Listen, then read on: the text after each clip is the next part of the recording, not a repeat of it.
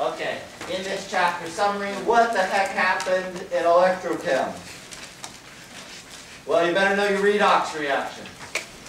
Be able to balance them and be able to use the reduction potential table to write down reactions.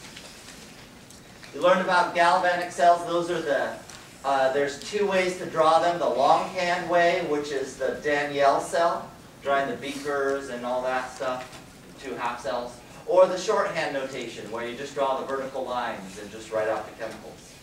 So know what they are, be able to draw them. These are spontaneous.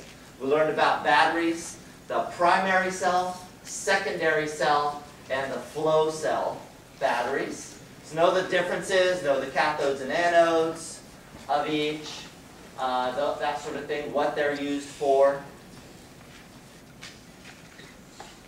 We learned about corrosion. So what corrosion is, that's an oxidation. It returns the metal to its elemental state, really to its original natural state, I should say, as an ore. We learned about cathode protection. That's protecting a cathode by putting a sacrificial anode there. There's other ways to protect the cathode by painting things, plating things, making alloys, etc. Here's plating specifically. So we can plate things, for example, galvanized nails are zinc and iron together because the zinc oxidizes first. There's electrolysis. That's the reaction that doesn't want to happen spontaneously. So you have to put in electricity to make that happen. Be able to convert between current and mass of a metal. Or if I happen to give you mass of a metal, you got to go backwards and find current. Well, whatever way, that's that little calculation we did.